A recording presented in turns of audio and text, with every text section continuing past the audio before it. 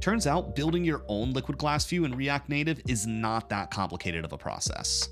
So I've got a very simple React Native application here that we're going to build our own liquid glass view component in. The first thing we want to do is generate our own Expo module where we're going to house the liquid glass SwiftUI code. And here's the liquid glass view module code that was generated for us. Pretty much all the code in here isn't necessary, so I'm going to go ahead and delete it all. Okay, now that that's cleaned up, let's take a look at our view code that was generated. All right, there's a lot of example code in here, most of which I'm just going to delete and start from scratch. Our first step is to import the SwiftUI library. Now that we've got that done, we're going to define a liquid glass view that just extends the SwiftUI native view component.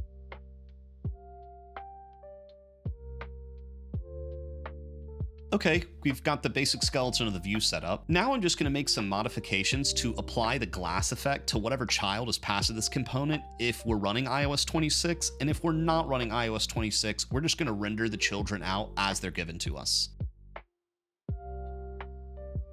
Okay, the basics there are done. Now let's just apply the glass effect. Okay, now that that's done, we just need to make sure that we import this view into our module properly. All right, that setup is done. Now the next step is to write all the necessary JavaScript code to expose this component to our React Native application.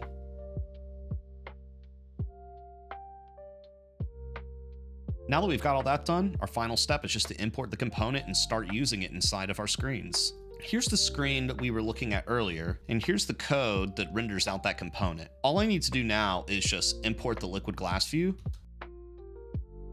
and then I call it like I would any other component. There's the exact same code, but with the liquid glass effect applied to the view that's surrounding the text. There you have it, liquid glass in React Native built with your own Expo module. What do you think? Are you going to try this out on your next React Native application?